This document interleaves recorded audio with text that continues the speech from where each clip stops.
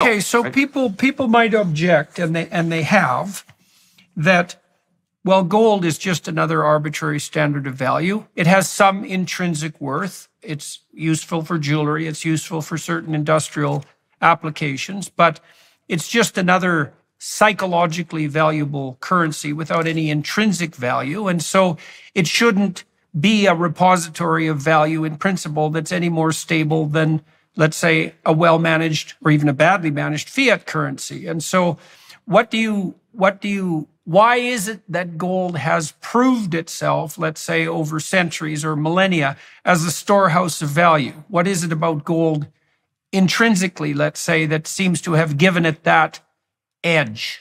The idea that gold doesn't have any intrinsic value is just pure nonsense. It's obviously politicians have a vested interest in trying to diminish gold as a monetary alternative to the fiat system.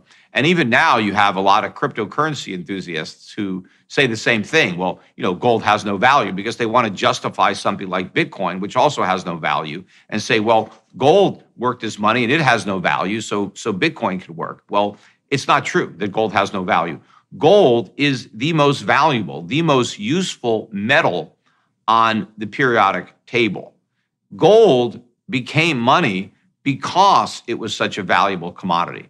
But gold has a lot of properties that make it uniquely qualified to be money, more so than other commodities. That's why gold was so successful over the centuries as money, because people preferred to use it as money. It wasn't governments that decided gold is going to be money.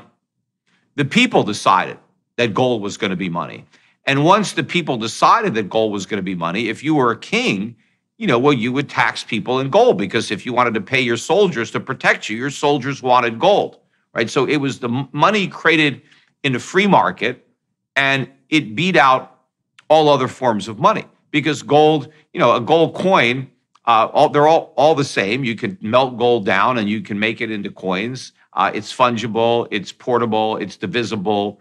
But the other aspect of gold, that is the key. You can save gold, because if I have an ounce of gold in 100 years, in 1,000 years, it's exactly the same. It doesn't lose any of its properties. And in fact, even if I take my gold and I make a ring out of it, or I use it to make a watch, right? You can melt this ring down and you get your gold back, and it's exactly the way it was. You could do something else with it. There's really no other metal. You can keep using it over and over and over again. I mean, they fill teeth with gold. If you find somebody buried in the ground, you could take their fillings and, the gold's still there. Their treasure ships from the 1400s, 1500s, they sink.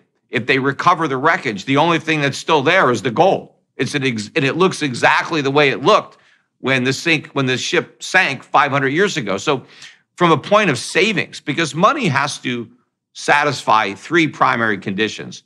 Two of them are a unit of account and a medium of exchange. But the third one is a store of value. And that's important because it's also makes it possible to do loans, that I can borrow money, you can lend money, and you can be repaid. And you know that the money that you're going to get repaid is going to retain its value. And so that's something that gold does better than other metals. But the value of gold, even if I'm not using my gold today as a metal, let's say I have gold stored in a safe, and you say, well, you're not using it for anything.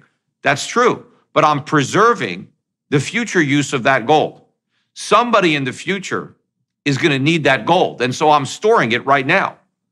Because, there are more uses for gold that are discovered all the time, because of its very unique properties. I'm sure in 100 years or 1,000 years, there will be more uses for gold than there are now.